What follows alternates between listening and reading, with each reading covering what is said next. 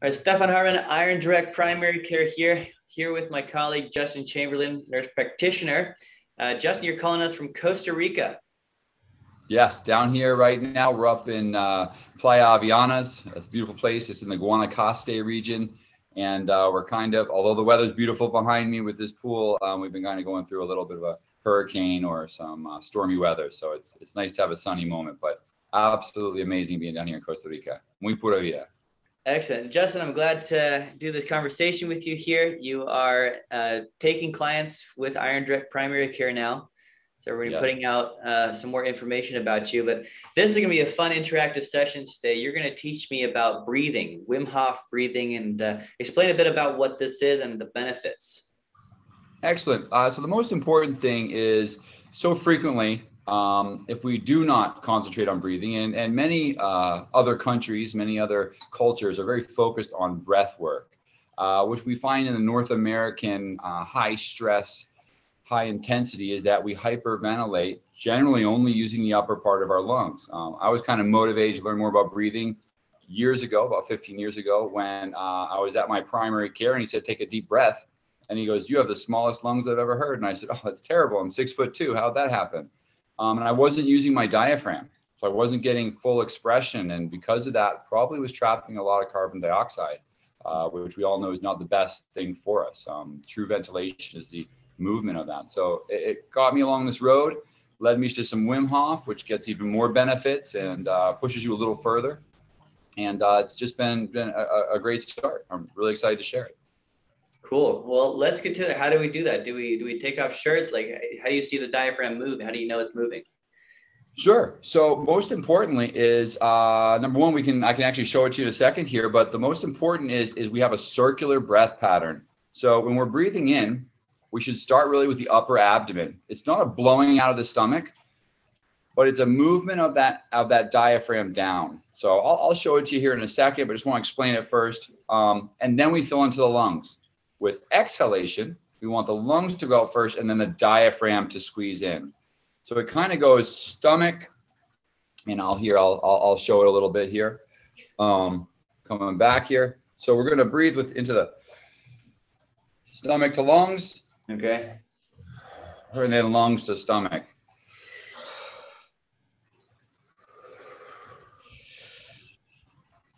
And what we get is as that stomach goes open, it allows for the diaphragm to drop.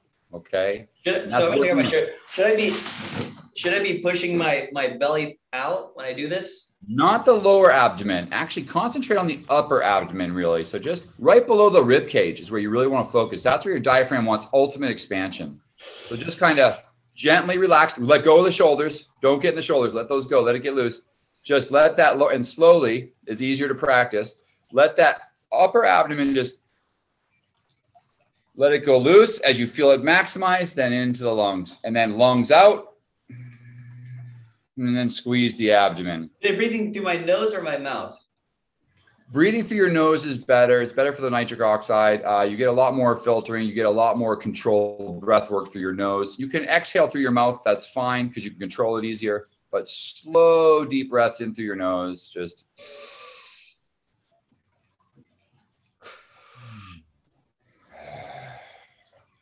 so right now we're doing 1-to-1 breath, okay? Inhalation, exhalation. So that's just giving us that expansion. Believe it or not, that's how we should be breathing. A normal thing to be doing maybe while you're at work, if you kind of want to control your breath and feel better, is doing maybe a 4-second count in, a 4-second count out, not having any holding at the top or bottom. And that can make a really big difference. So those are some things that we can work on. Give me 1 minute. I'm going to close this door as someone's going to start mowing the lawn out here. I'll be right back.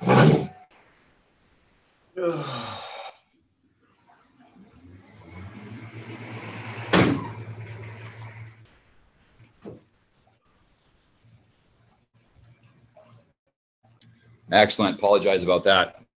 To get that breath work going, that's something we should be concentrating on all day. So that really slow, just relaxed. The most important thing is learning how to be able to do it without the shoulders engaging. The shoulders engaging is basically going to tighten your muscles. So just keeping your shoulders back loose.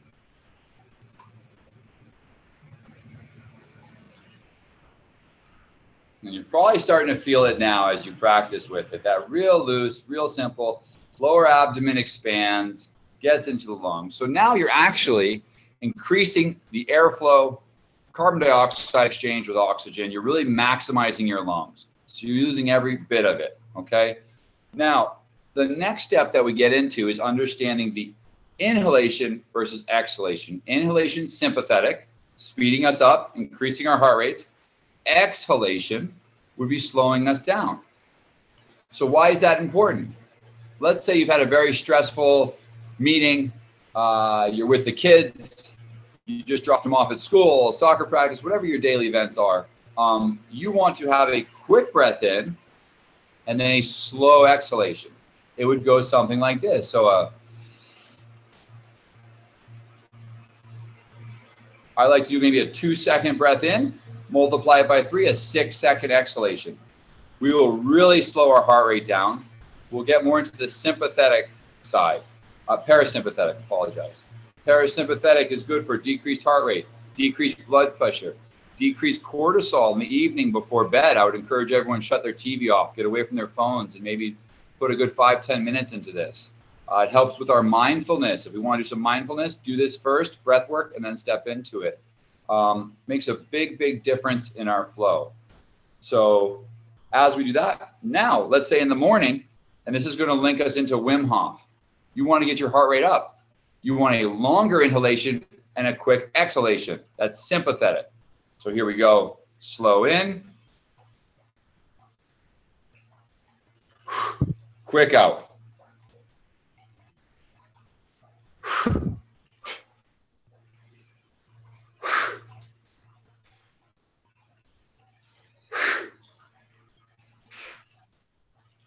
Or we might have seen on some of our yoga videos, a double inhalation, like a.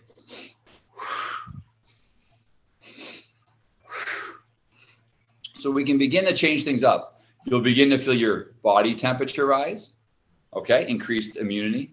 We're gonna begin to see our heart rate go up, and we're gonna increase our cortisol level, which is really good in the morning, okay? Most important thing, get up in the morning, get outside, have 10 minutes of indirect sunlight, blue sky, do your Wim Hof breathing and stuff. Okay, so what does Wim Hof do? Wim Hof is about cycles. Now that we understand inhalation, exhalation, sympathetic versus parasympathetic, Wim Hof puts all that together. Many of us have heard of box breathing, 4 seconds in, pause, 4 seconds out. Well, let's go into Wim Hof, okay? So I'm gonna walk you through your first Wim Hof. Yeah. I'll let you do it standing up for the video, but ideally you're laying down. We're going to do 20 cycles, which is real basic. Okay, I'll count them out for you. And then we're going to go into a breath hold. And we'll do breath hold on exhalation. So this is going to be really good, okay? So Wim Hof will be basically maximizing air movement. We're not going to worry about how long, okay? So you're going to go in, out. I'm going to count to 20. Then we're going to do exhalation, breath hold for 1 minute. Oh, wow. As we get further along in our practice, we're going to increase that to 2 minutes, 3 minutes. Free divers do this. This is an alkalotic movement. We're getting all the CO2 out. CO2 drives our breath. With the CO2 gone, we can hold our breath for a very long time, but it also cleanses us, gets our cortisol up, increased brown fat, cold water. All right. You muted yourself. You are muted. Buddy, you got muted. I don't know what happened. I lost your audio. There you are. You're back. Okay, tell me what I need to do. So I need to breathe in and I need to hold it. You're going to be breathing in, breathing out quickly. We're going to do 20 cycles. We'll do it together. On exhalation on the 20th, we're going to do a hold. I'll tell you to hold and we'll do a count. Okay? Okay. All right. Let me just get my stopwatch so I don't have us hold for too long. So we're prepared for this. Clock is good. Okay. All right, here we go with the breathing. We're going to do 20 cycles. Ready and go. 1.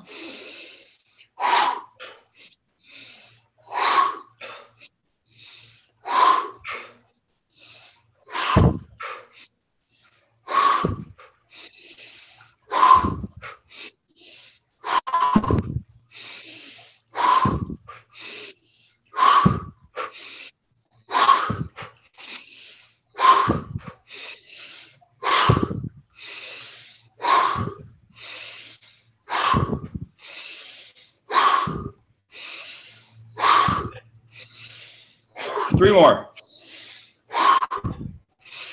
1 more. Exhale, hold. 1 minute hold. You should be feeling tingling in your hands, feet, maybe in your face. A full movement. Your body is emptied completely of CO2 right now. It has no desire to want to breathe, so you can hold it as long as you want. We're at 20 seconds. At 30, feel free to do what you need, but we're going to go for the minute. Let me know when you breathe. We're going to keep going. And this is teaching our body. It's allowing our cells to ask for that oxygen, but just to create that movement of regrowth. It's encouraging our body to fight. We're at 15 seconds. Yes. And at the end, when I say go, we'll do a breath hold in. Okay, and breathing in. 15 seconds.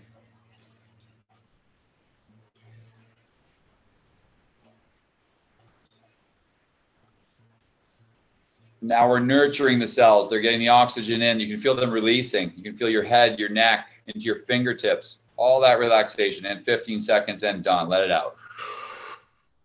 Okay, so generally every morning I do 3 cycles of that. So since that was our first one, we're going to go through it again. We'll do another 20 count, and then we'll try for a minute and a half. I'm not going to talk during this time, so we're really just going to get into it, okay? And as you do this more, as you get more into the practice, it's about discharging, so the exhalation, well, it's just about moving air, okay? So here we go once again, another 20 breath cycle. Exhale, breath hold. We'll try a minute and a half, and go.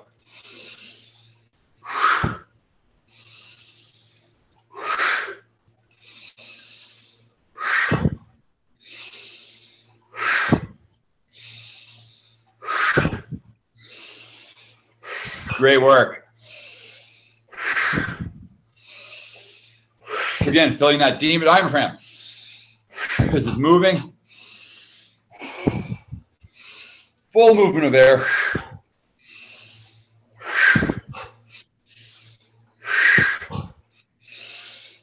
Heating up the body.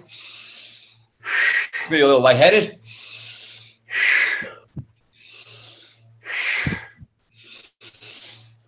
With 5 more. Really get it. Deeper. Full exhalation. 2 more. Big exhale. And breath hold.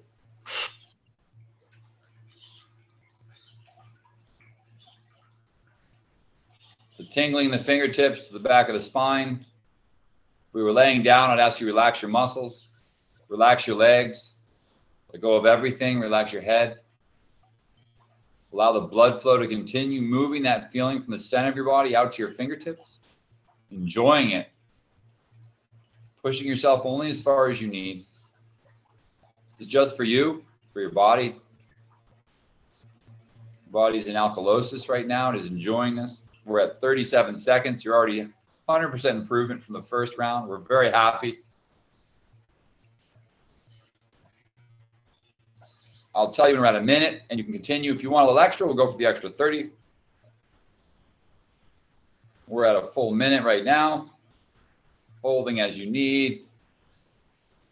That's all I can do. That's it. We're at 1 minute. Excellent. Inhale. And 15. And we're feeling our cells come back. They're thanking us for that breath. Full exchange of oxygen. 5 more seconds. And good. And exhale. All right. Normally we do 1 more cycle, but I think we had a good start. There's a Wim Hof app I recommend everyone. There's a YouTube that they can follow just to get that feeling. He's a great coach as we go through it. But I think most importantly, I prefer Wim Hof in the morning.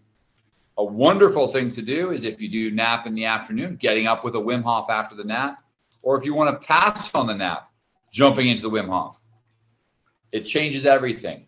It sparks us into our day. 1 cup of coffee, some Wim Hof, some light, and changes everything. Pass on the coffee if you feel like you don't need it, but it'll really put a big change into your day. I know you and I always talk about those stuff, but I wanted to just focus on Wim Hof today.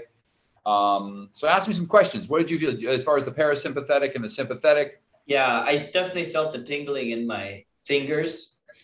And when I held that breath for so long, you definitely start feeling kind of like an out of body experience almost. Yeah, absolutely.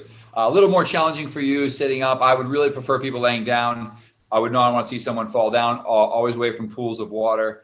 Once again, this is not a client practitioner relationship right now. We're just sharing it for the wealth of information for those who are on our program. You really want to reach out to Iron DPC if you want to learn more about this practice as well as your exercise, and really hitting on our 7 pillars that we like to focus on. I always like to share with people, the metric you're going to see as you start to bring Wim Hof into your life is better sleep. We struggle in the North American society right now with increasing our cortisol at the proper times. And I know, Stefan, we talk about this all the time, but by doing Wim Hof, we're going to peak our cortisol when it's supposed to be high in the early morning. If you're on the program, we could get you on Wim Hof. We could then check your cortisol levels a week later, and you wouldn't believe the difference from our body getting to that fight or flight in that movement. Wow. Yeah, I see that pretty often. I see a sluggish cortisol in the morning in some patients where it doesn't come up like it should be. Right. Lack of sunlight, we talk about all the time. Yeah. Lack of air movement, improper breathing, lack of exercise, poor night's sleep, nasty cycle, hard to get out of. Yeah. Wow, that was fun. Yeah, absolutely. And just wanted to share on some of the parasympathetic sides. This would be more of focusing on the 2-second in, 6-second out breath before night. Decreased blood pressure, just slowing the cortisol down at the end of the night. And just to share, like for men's health too, just something to be aware of is the parasympathetic. The exhalation is very important for men as we get older. It can conquer erectile dysfunction for those who are struggling with that. It's really something that's not focused on enough. I apologize for a lot of people. Sometimes we're focused on a society that believes a pill will answer things, but simply learning how to breathe. The rest of the world's doing it. A lot of people do it as a form of meditation. We can do it as breath work. We can add in meditation, mindfulness, lots of different aspects, but this will absolutely change your day-to-day and change your sleep pattern, change your love life, make you more thankful, have you gratitude in your heart, and bring the rest of your mindfulness and your daily pattern in. And definitely being part of Iron DPC and having that overall evaluation is most important before stepping into anything. That's cool. We'll definitely start incorporating more Wim Hof. I haven't understand it. That's more been your thing, the Wim Hof. So yeah. Maybe we can get you when you're back here, get you to run some Wim Hof sessions for patients on the beach. I think that'd be fun. I think that'd be great. I always recommend people, if they type in Wim Hof white papers, he's done a lot of studies where he actually did something I recommend no one do, but he did a study where he injected E. coli into his bloodstream. Not one person became infected with the, E. coli, which is a frequent, septic type bacteria, which leads people to significant issues. It's common in our bodies, oral fecal cavity. But he was able to, through Wim Hof, breathing techniques to get his immunity up, which then gave 0% of the people in that study ever coming down with a virus or a septic experience or even an infection. And it's really through increasing your heart rate, increasing your body temperature, and burning it. So this will get rid of cold sores on the side of the mouth. This will get rid of little flare-ups. This will get rid of seasonal allergies. I can't keep talking anymore because there's so much it'll do. So wow. This is such a practice that needs to be brought in. And there's numerous scientific studies on this. Getting back to our simple health of our body, mind, spirit, changing everything. That's how we practice, Stefan. We're very blessed to be with each other, and can't wait to sit down together when we're back home and just keep growing. Cool. All right. We'll talk again soon. All right. Be safe. We'll talk. Let's see here.